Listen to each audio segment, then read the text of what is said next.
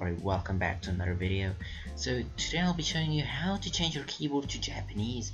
Now remember, you can still use your English keyboard however you want. Now first up, start typing language inside of your search bar and just click on the settings. Now if you did it right, it should take you to region and language. Then you just go down and say add a language.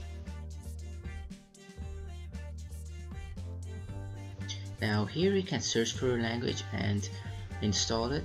I've already installed Japanese, so it won't help if I try and install it right now. But there it is, you can just try and install that.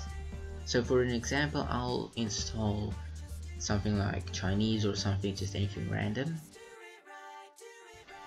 After you have found the language you want to install, just click on next. This box will pop up that asks you if you want to install speech and /or handwriting.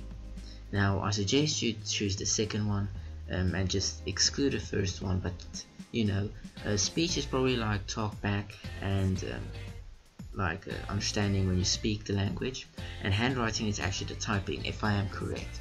I myself am not sure of this, but after that you just click on the next button and it will install. It will take around 10 minutes to install depending on your internet connection.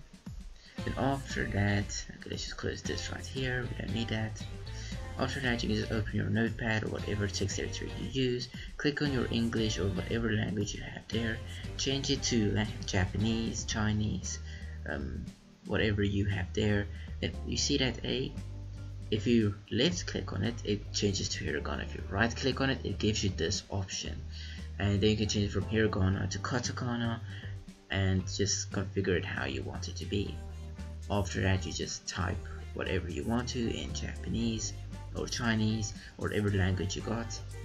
And one thing to note is, after you've typed, it's good to just press enter, because that will mean you confirm that you have finished the sentence. It's something that happens when you start typing in Japanese.